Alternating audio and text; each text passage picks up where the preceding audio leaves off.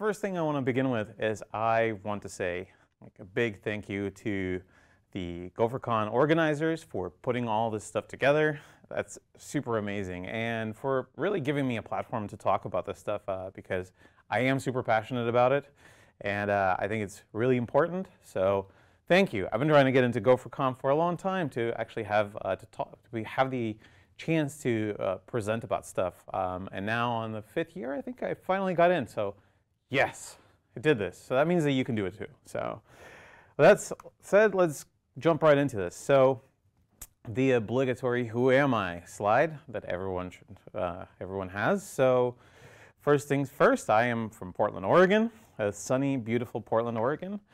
It's not sunny. Side note. I have been working in backend for about 15 years, give or take.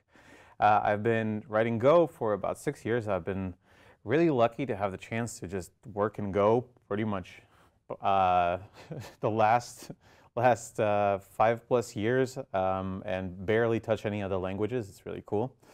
I really like working on distributed systems, and I've spent a lot of time at data centers. I've been at New Relic, Envision, DigitalOcean, Community, which is a startup that deals with SMS stuff. And most recently, I co-founded my own company called Batch.sh, which focuses on essentially observing data streams. That's really what it's about. And like streams of data that may appear on various complex message buses and so on. And a cool fact is that we managed to get into YC, which is pretty awesome. Kind of came out of nowhere. And a final tidbit is that I am actually from Latvia. So now you can say that you know somebody that's a distributed systems engineer that is very cold, by the way, just like it is in Latvia. All right, cool. Let's get started. So I'm going to start with a small disclaimer here. So this is totally not a hypothetical talk. There's really no theory in this. This is about stuff that I have done in production. It's real, and it's stuff that I am doing right now in production. So that's something you can take away from that.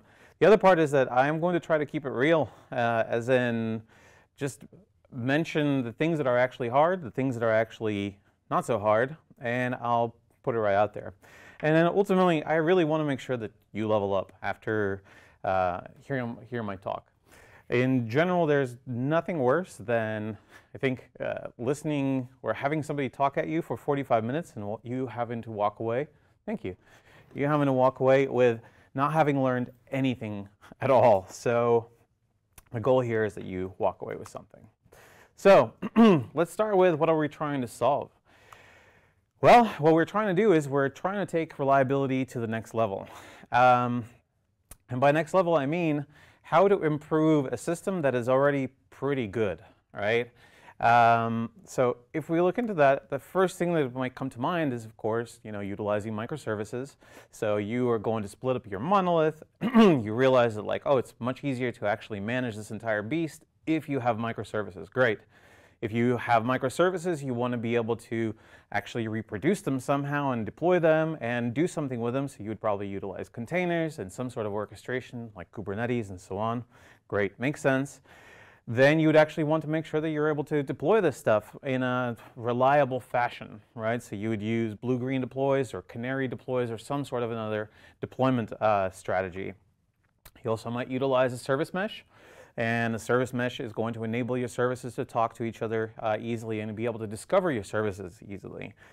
And then you might also add circuit breakers, basically patterns that will ensure that your code is able to deal with network hiccups and so on and so on.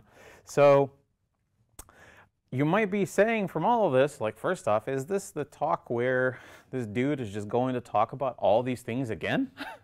And no, I am not going to talk about all those things again. I am actually going to say that we could just do better than that, right? All those things right there are already good.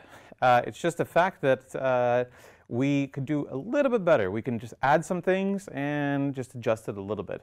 And I would even go so far as to say that we could probably remove some of those things as well from that entire stack, which would reduce our complexity in exchange for some complexity. So the thing that I'm talking about is event-driven and the concepts of event-driven. So since everybody's super smart and everybody is able to pick this up really quick, I'm going to try to do this in about like 5 minutes or so. It's never worked out to be 5 minutes, but I'm going to try anyway. So event-driven is an architectural and system design pattern. Think basically like a microservices pattern, right?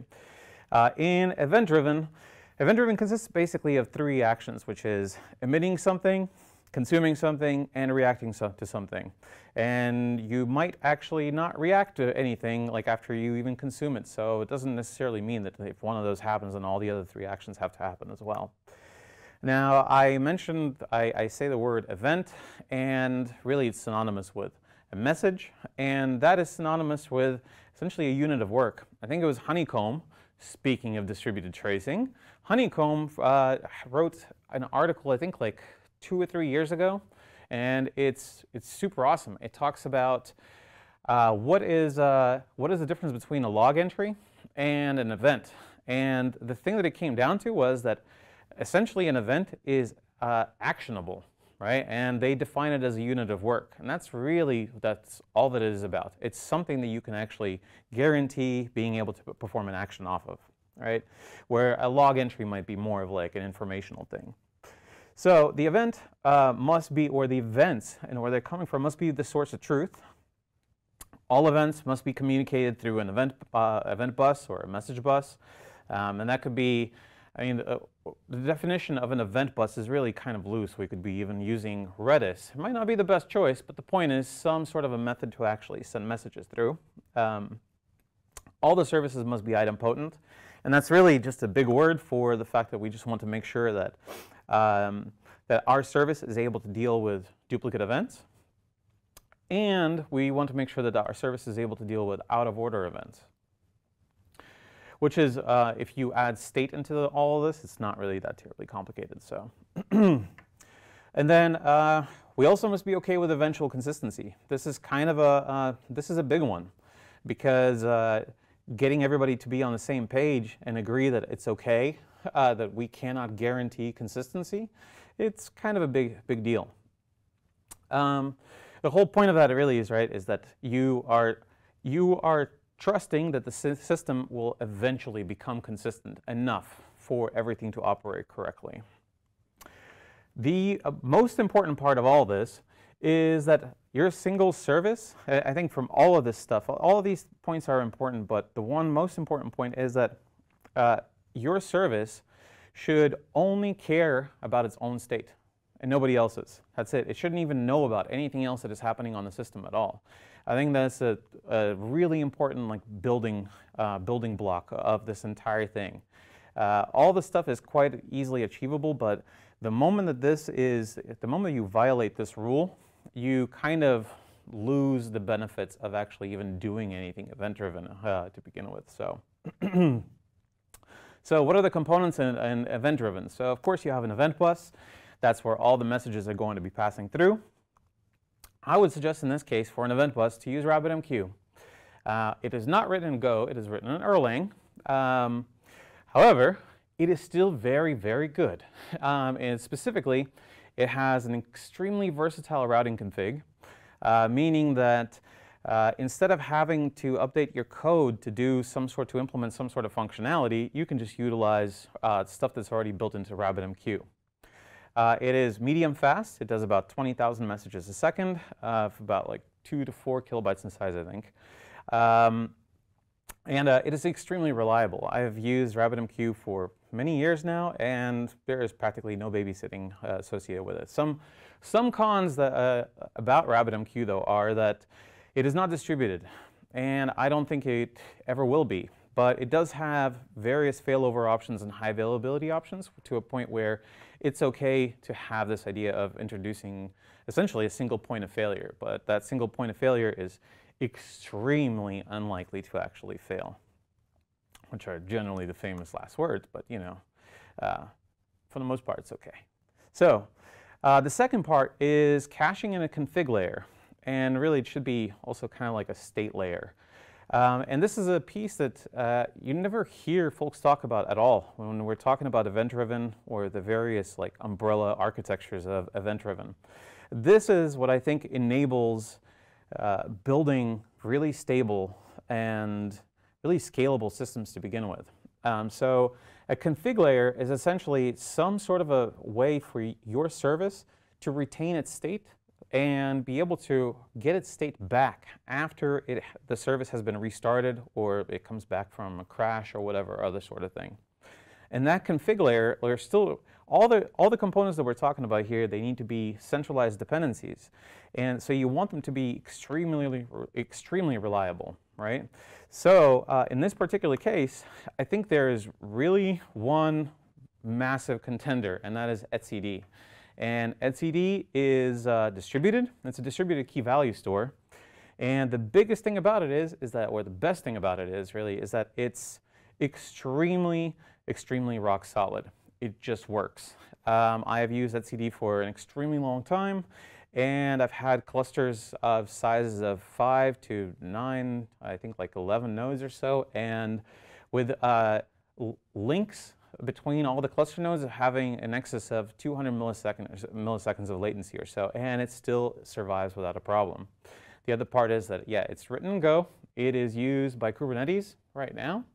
It has been used now for quite a while. It is medium fast, meaning that it can do about 20,000 messages a second as well.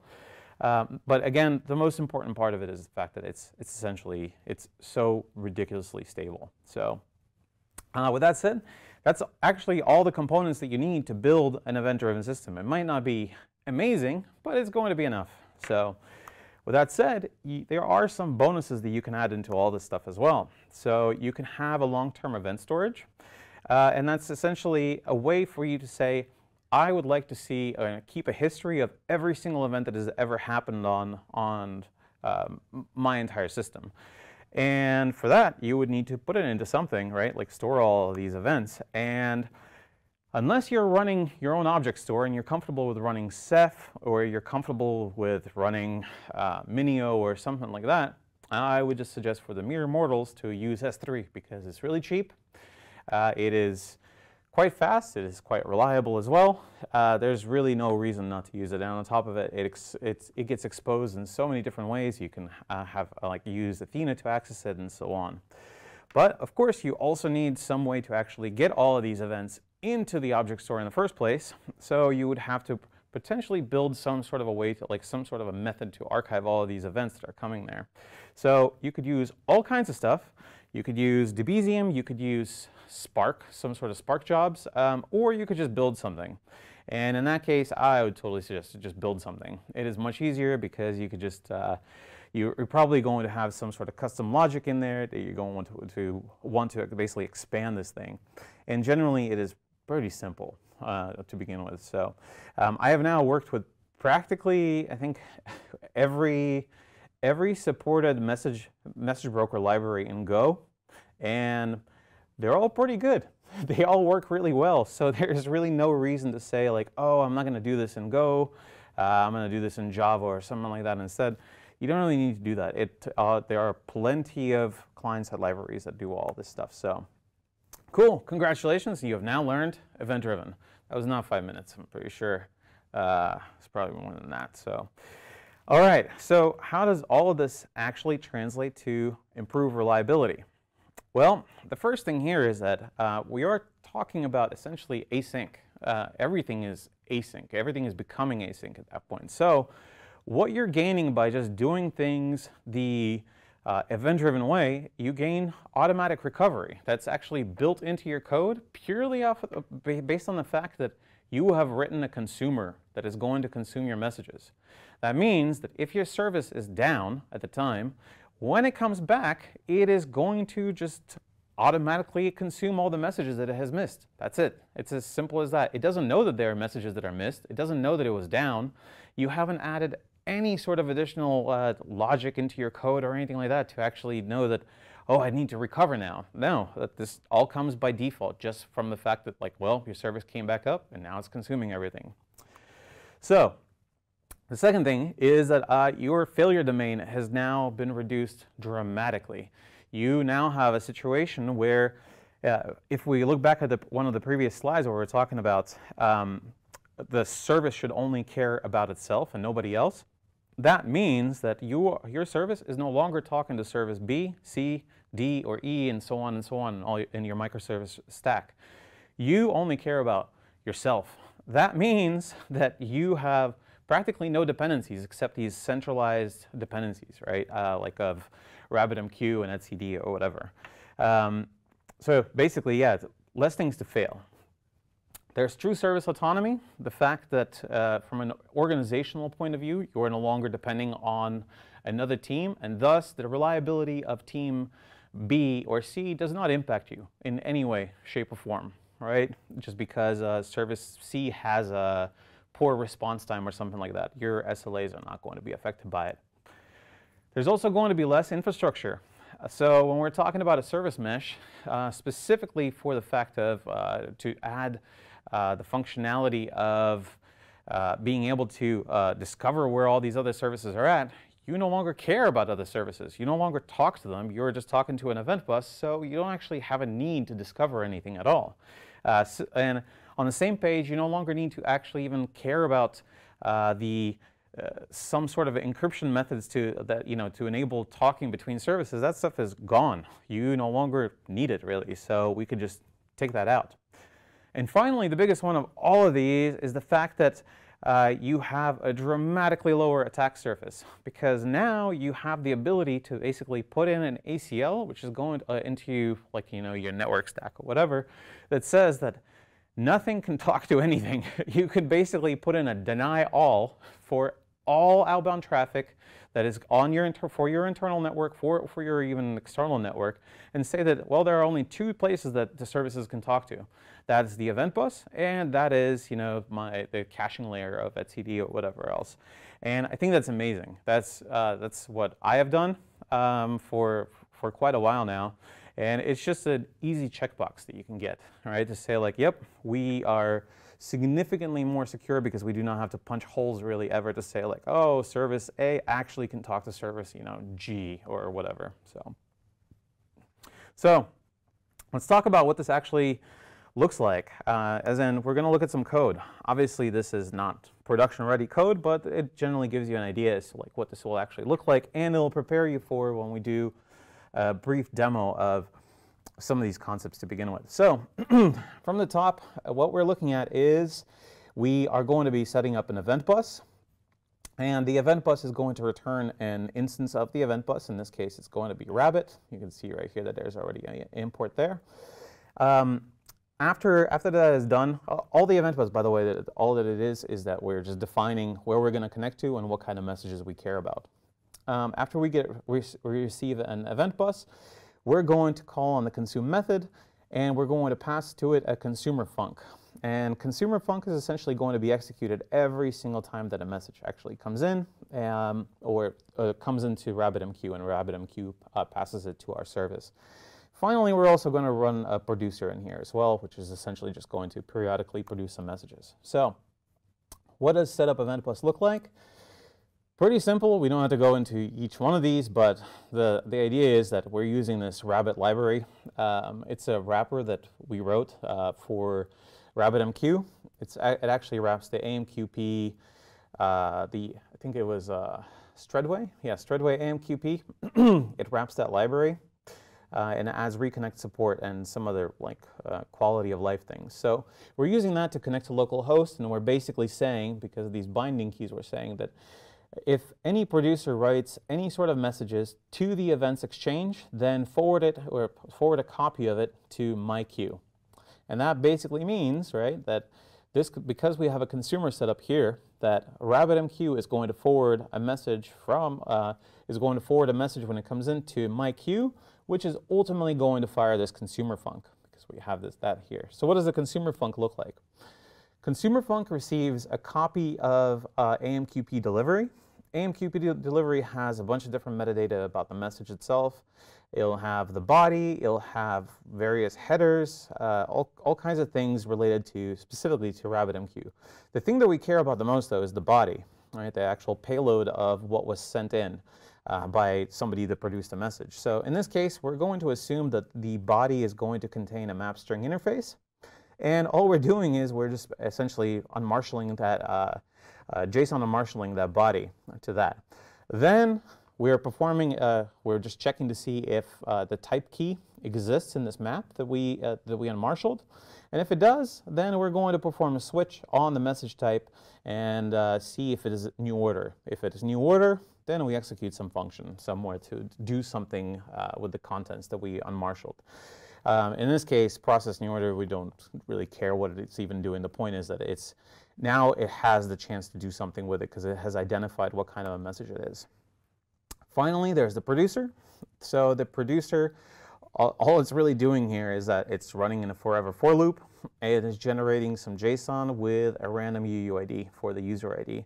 And then the only line that matters here, really, or it's not really even complex, but the only line that matters is the publish, right? And all the publish is doing is just writing to this routing key that it doesn't matter what routing key we're even using, foo or whatever, because when we configured the event bus in one of the previous slides, right, in here, because we have a pound here, it means basically it's a wildcard. So we can write any sort of a routing key and it's going to end up going to RabbitMQ and have RabbitMQ forward it over to my queue instead. So fantastic. So let's do, now that we generally understand what it's supposed to look like, let's do a demo of building a fairly simplistic event-driven system. I have all this code available on GopherCon 2021 under the batchcorp.org. It's all in there, and there's a pretty decent README explaining all this stuff. So without further ado, you now have the ability to look at this mesmerizing, incredible diagram. And what you can tell here is that I got carried away with an Apple Pen with an iPad. It is pretty sweet. And I started enjoying coloring things. So once you get past that point, what it's really showing you here is that what we're going to do is we have two services. We have the orders and the notifications service. And those are going to be listening to RabbitMQ. There's going to be a producer, some sort of a third party that is going to produce an event. And once it goes into RabbitMQ, an important thing here is the producer is not talking to notifications or to the order service. The producer is going to be talking just to RabbitMQ. RabbitMQ is going to forward the new order message to orders and to notifications, and the two services are going to do something based on that message. In this case, it says, hypothetically, that orders is going to be talking to a shipping service, and notifications is going to talk to Slack to send some sort of a notification, and so on. For our case, there's really no reason for us to talk to these outside dependencies. We're just simply going to send some sort of metrics out. That's it, just to be able to visualize the fact that something is happening. So also, the way I've set up the demo is that so that we do not have two separate code bases altogether for the services, we are just going to pass in an envar, which is going to specify the name of the service to begin with. So that way we can just run an arbitrary number of different services, so to speak, just by providing it a different name. So the first example is going to be a no thrills example. So let's just do all of that really quick. So I am going to go into here, and this is our code here. So I'm already in GopherCon. There's a Docker compose file. And you'll see that a Docker compose has RabbitMQ, etcd, and it has a Graphite statsd setup. We're not going to be using etcd yet in this first case of the demo. We're just going to be using RabbitMQ, but we will be using Graphite statsd. All it is just basically a combo Docker container that has a statsd server, which is meant for aggregating metrics, and Graphite to actually visualize all that stuff. So you can basically think of it as a simpler Grafana plus InfluxDB. That's essentially all it is. So, all right, so we're going to start that up really quick. Let's do that.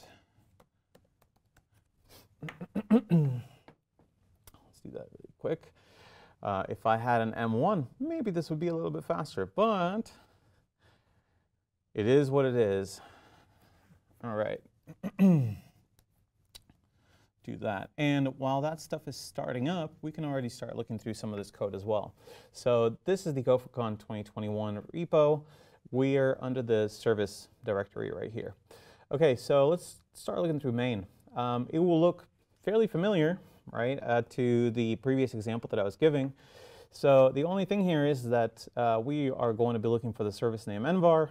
The service name, if it's not provided to us, then we're just going to bail out, right? And instead of just setting up the event bus, we're just going to have something a little bit more generic. We're going to be setting up all of our dependencies. So we'll set up the dependencies. After we set up the dependencies, we're going to do something similar to what we saw in the screenshots of the code, which is we're going to launch off of the dependencies. We already can tell that dependencies is going to create an event bus. So off of the event bus that's in dependencies, we're going to launch a consumer in a dedicated Go routine. And we're going to tell it to do the same thing, execute something, or execute this particular function right here, the consumer func. So, and the final part is just a forever loop, right, or a way to ensure that main doesn't really exit. That's all it is. So, so let's take a look at setup dependencies really fast. So setup dependencies, we instantiate deps. We're going to create an event bus, same thing as before. We're going to be listening to basically, or we're going to listen for anything that is written to the exchange called events, and RabbitMQ then is going to forward that to to a queue that we registered called service name -q. So in this case, orders -q and notifications -q. Great. After that is done, we instantiate a statsd client. That's essentially the client that we're going to be using to bump basically some metrics. Have to do this sort of a thing purely for the demo, really, because the metrics do not show up immediately in Graphite. So it's easier to just simply say, like, all right, here, there's some in here. So we're going to do it a little bit earlier. And finally, we're creating state. But because, again, the first part of the demo doesn't actually utilize state, we're just going to skip over this and what it's actually doing. It does get instantiated, but it gets instantiated with a no-op state. So even when it gets called, it's not really going to do anything at all. So back to main. So in main, then, the first thing that we do is we actually start consumer func, or the next thing after setting up the dependencies, we say that, like, okay, you need to execute consumer func. So what is consumer func? Again, very similar to what we had before, but instead of just unmarshalling it into a map string interface, now we actually have an event structure for it. So there's some sort of an envelope for the sort of event that we are expecting. Now, in many cases, this could be protobuf, this could be Avro, this could be all kinds of encodings. It could be JSON. It could be really anything. In this case, for the demo, we're just assuming that it's going to be JSON. And the JSON is going to contain an ID, it's going to contain a type, and it's going to have args. The message type is really defined right there as a string, and there are a couple of message types, which is new order and band user. Same thing as before, we're going to unmarshal it, and then we're going to do a switch check on it to see if it's in new order. If it is in new order, we're going to execute process order. So what does process order do? We do not care about what it's doing with this state stuff because, again, we're not making use of state yet. So it doesn't really matter. We can completely ignore it. The thing we should not ignore, though, is this is the part actually that is this is really the magic of what's happening here, is that we're just going to bump a metric. That's essentially it via our statsd client, and the metric name is going to be service name new order OK. That's it. After that, well, we do add this thing into state, but again, because we're not using state yet in this first example, it's going to be a no-op and it doesn't really matter. So let's start up these services. We're going to need 2 of them, right? So let's start up this first one. Let's go into here. It's going to be service name equals to, service name is orders. I cannot type because it's really cold in here. Make, no, make. All right, that's one of them. And let's do the second one as well.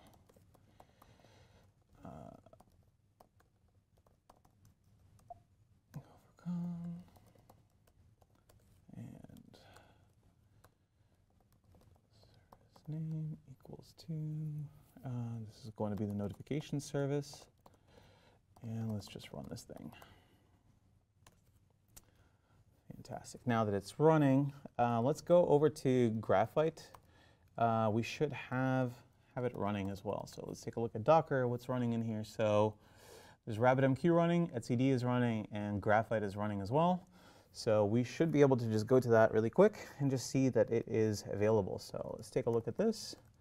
We're just going to go to localhost and take a look at the metrics that we have in here. So we have four metrics rather. So the notifications metric is here. We're going to want to see that.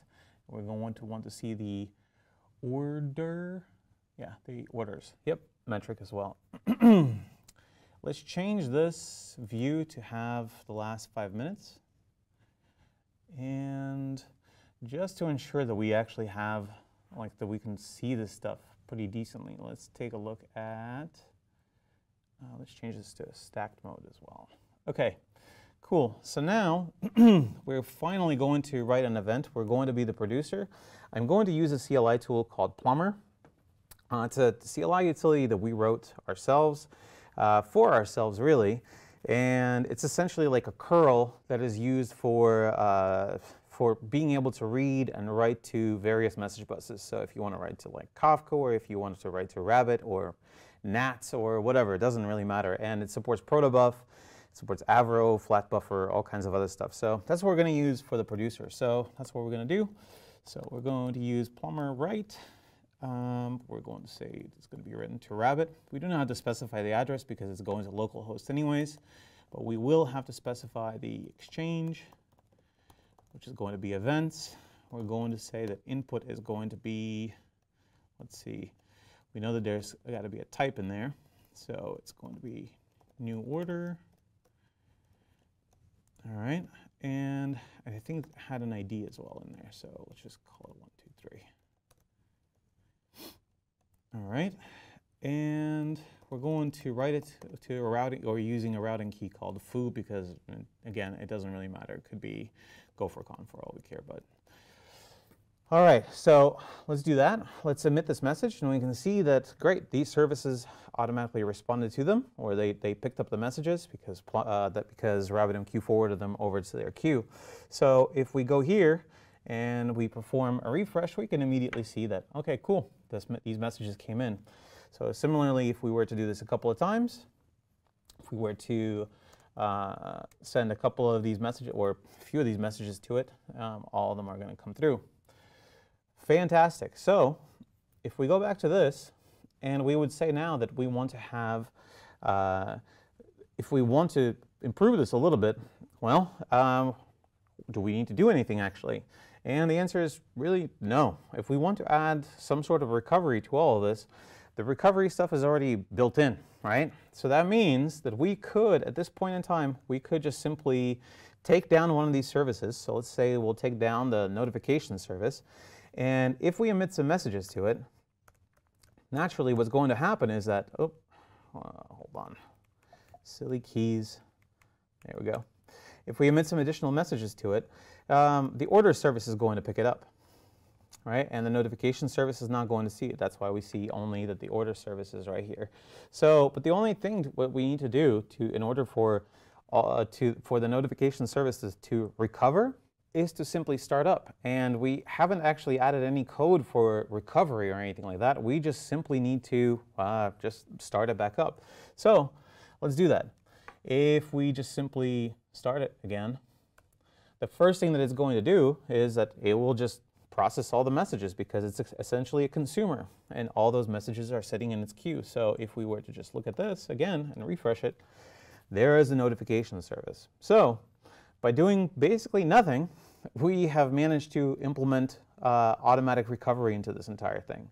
So the final part though is that we don't actually have a fully well-designed event-driven system yet.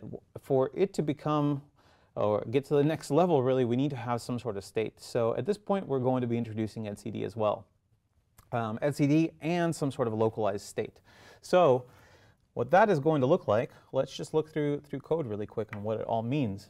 So if we look in here, the set of dependencies, one of the parts that we do is that we instantiate new state, and we pass it the service name. Cool. So if we go in here, we can see immediately that we need to pass the enable state envar to ensure that it doesn't create a no-op entry of new state. So one of the first things that we do is we create an etcd client. This is fairly standard code for just talking to etcd essentially. Then we're going to instantiate state, and we're going to pass the etcd client, and we're going to instantiate a couple of data structures as well. These, like the entire purpose of the state package is essentially to provide some way for you to keep state in memory and be able to periodically flush it to somewhere. And the reason you're flushing it to somewhere is so that you can actually, on startup, read all that stuff and, well, populate your internal cache and memory. That's all it is. So that is the reason why we're seeing the cache data structure and the flush data structure. Obviously, there's some mutexes in here as well, because there's probably Go routines involved that are going to be reading from the same place, so mutexes are going to be necessary. So the first thing that we do after instantiating state is that we import all the cache. That is the piece that I was saying, that after we have after the service starts up, the first thing that it should do is it should go out to etcd and say, hey, tell me everything that you know about, like that you know about me. And you're getting all the information. So if we look at that, import cache, all it's doing is it's performing a recursive, with prefixes, essentially a recursive lookup for anything under that prefix to give you all the data. So in this case, we're going to go through the response, and we're going to populate our cache with all the message IDs that we've seen in the past, right?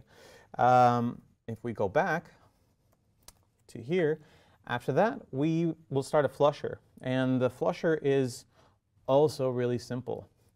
The flusher is simply a Go routine that gets executed, and it has a ticker that runs every second.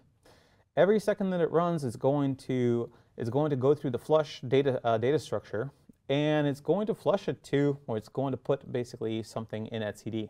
That's all it's doing, and then it's going to delete the entry from flush, so it knows that it doesn't have to flush anything anymore.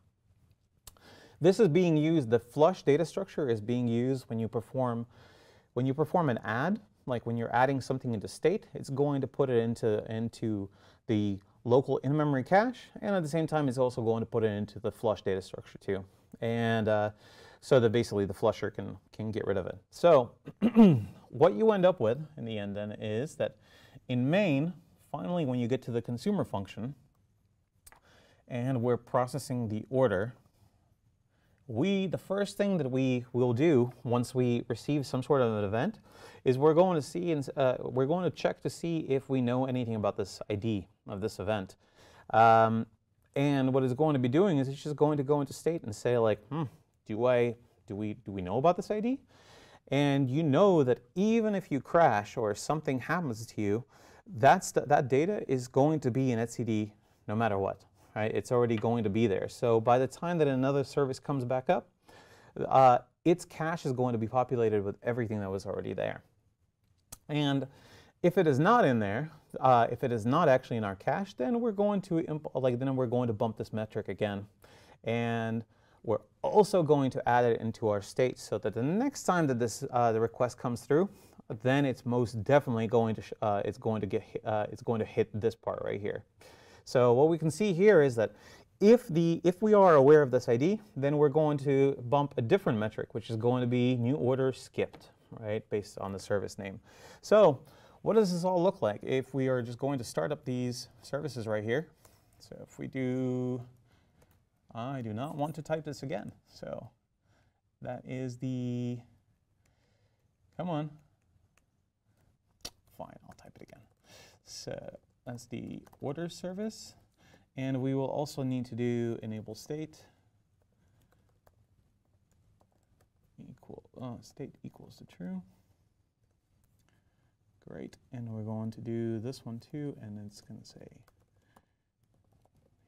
state equals to true. All right. Now we have both of these running.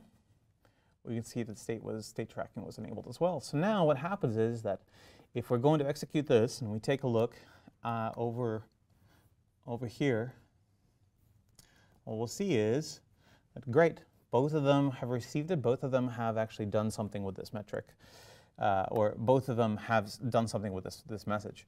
So if we were to do it again, what we're going to see now is that if we just need to also graph these other metrics as well, new order skipped and new order skipped.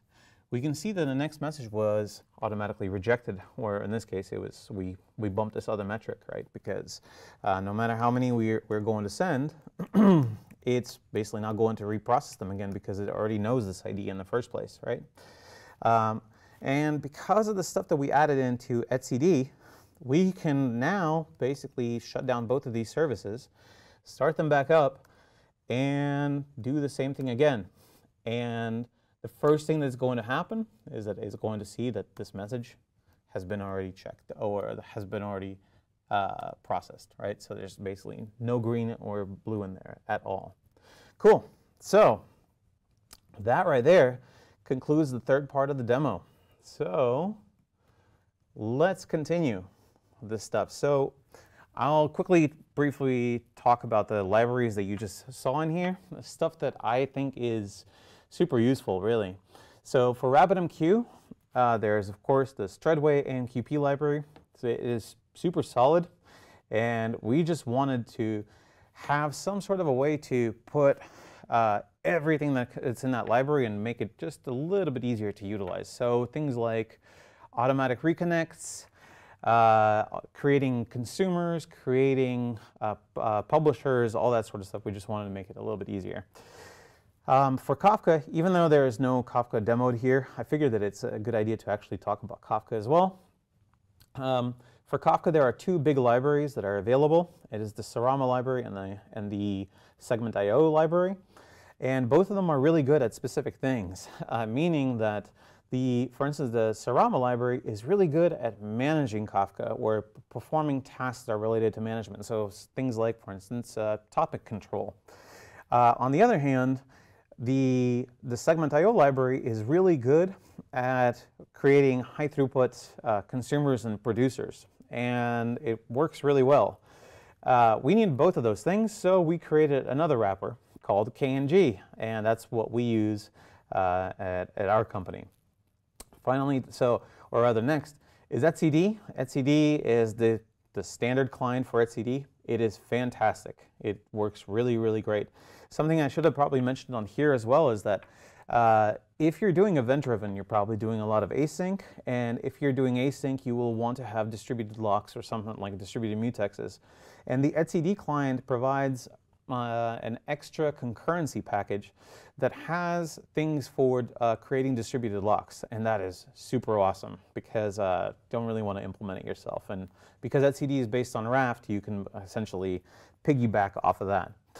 Then for CLI debug stuff, you can totally use Plumber. I think it works fantastic for that. That's the reason we wrote it. We wrote it for ourselves to be able to work with event-driven systems a little bit easier. And also because we utilize Rabbit and Kafka at the same time for our entire system.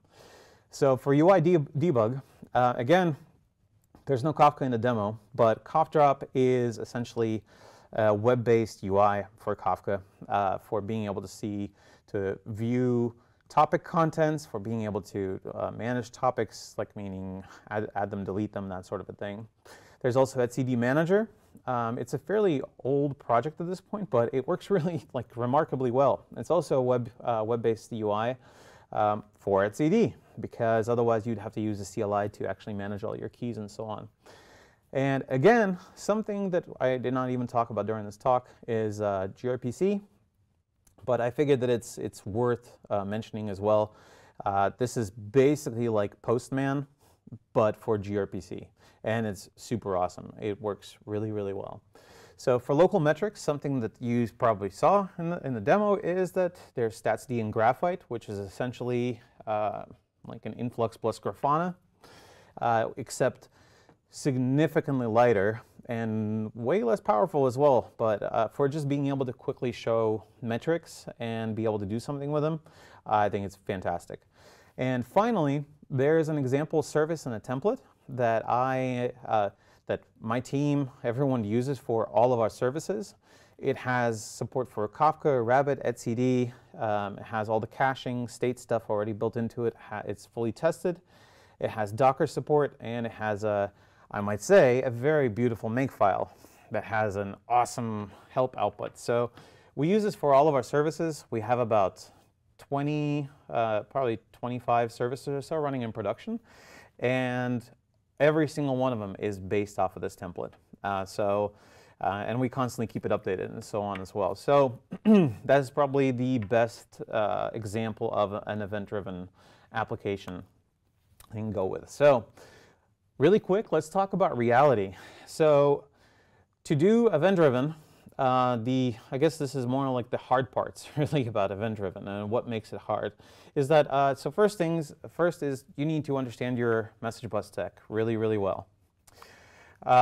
You need to get everybody to be on board, and that means that you're going to be doing a lot of convincing. You're going to need to convince your leadership, your architecture teams, your engineering in general. You're going to be responsible for essentially evangelizing this entire concept as to like why this needs to be the next way to do things. You're going to be writing lots of example code, all kinds of flows, docs, and so on. You will need to accept that the event bus is your source of truth. So, of course, it means that it doesn't mean necessarily that the event bus must be the exact place where data originates. Actually, it still can be a database. But the point is that once an event actually goes on the event bus, at that point it becomes the source of truth. Actually, you need to embrace eventual consistency. You need to embrace and fully understand how to implement idempotency. And as a side note, instead of leaving it to all the developers to do on their own, you should probably provide some sort of a boilerplate method to how to do idempotency, or how to implement it.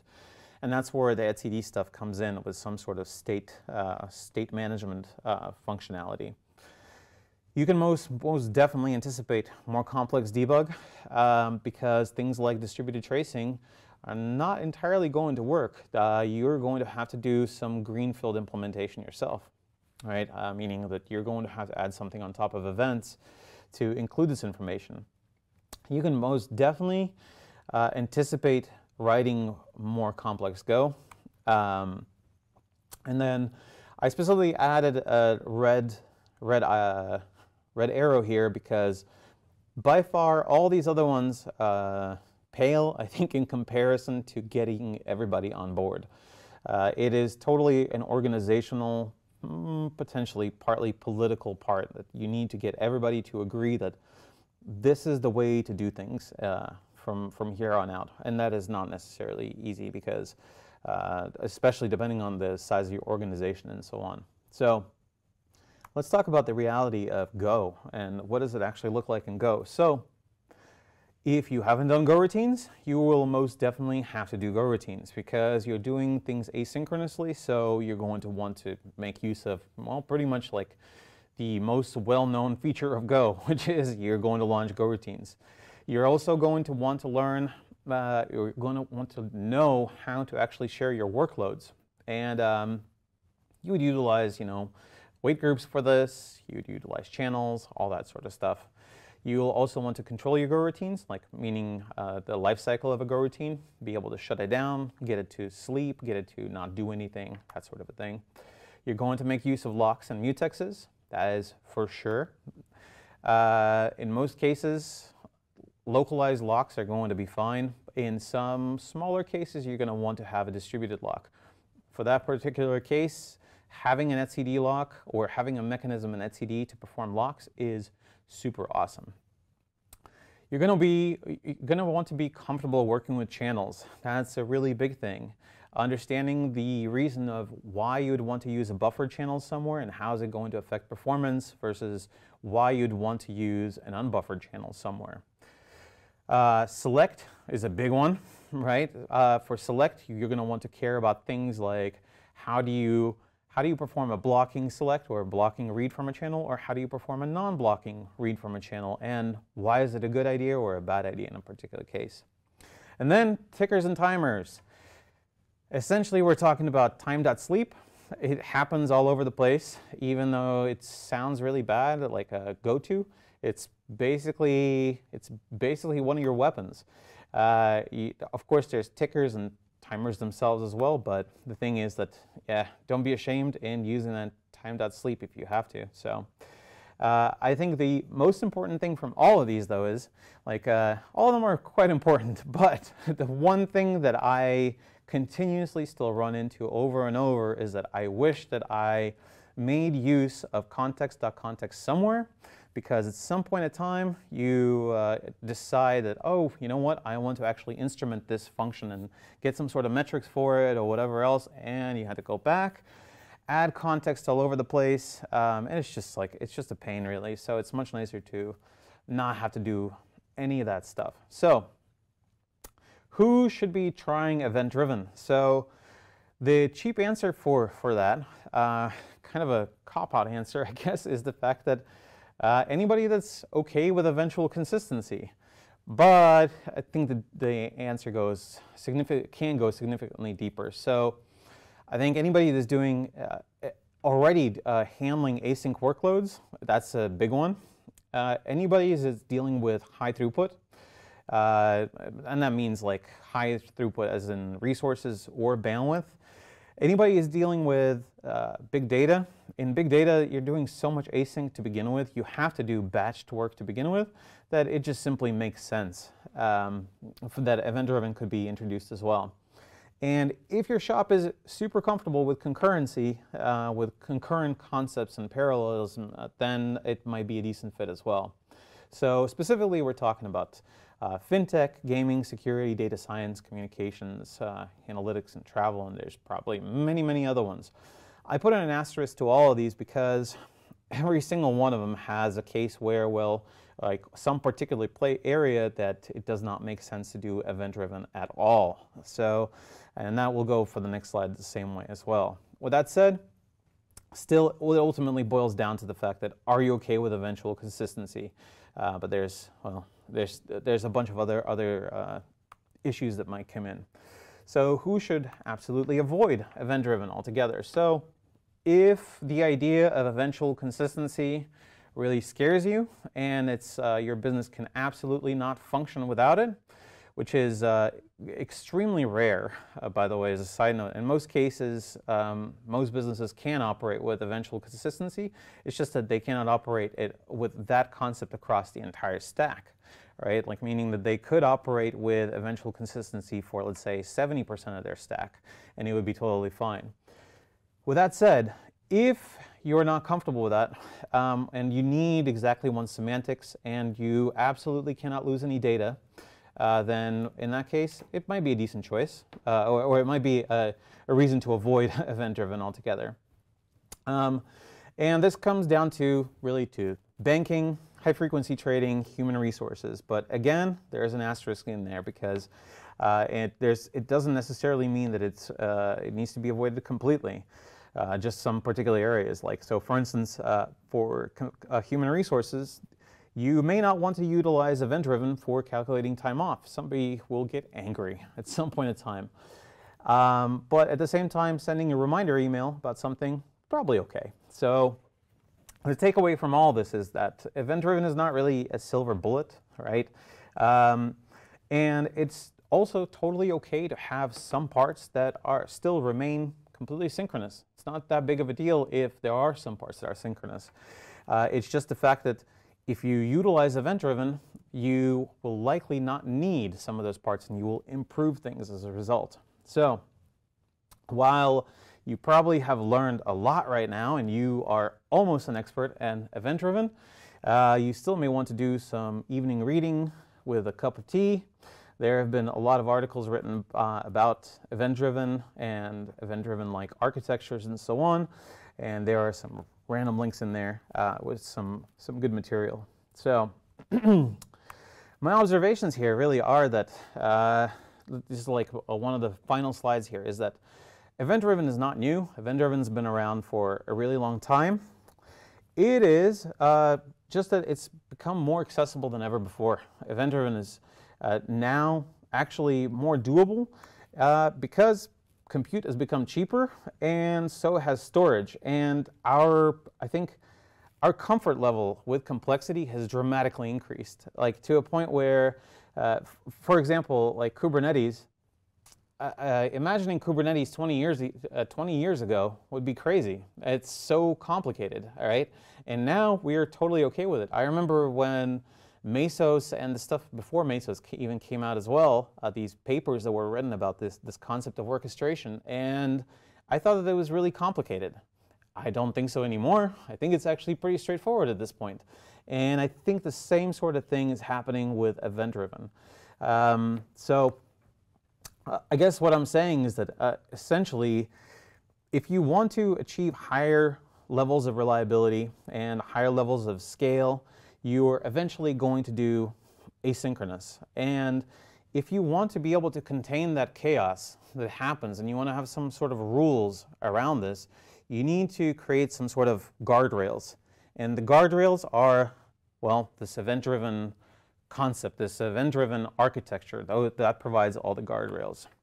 And I'm going to finally leave you with one bit of, I guess, of a prediction of sort, is that I totally foresee that in the near future, we're going to get much more comfortable with event-driven, and event-driven concepts are going to be just as common, essentially, as microservices as well. Same sort of thing that happened with sysadmins starting to do DevOps and having to migrate to that point. So, with that said, you have achieved reliability nirvana.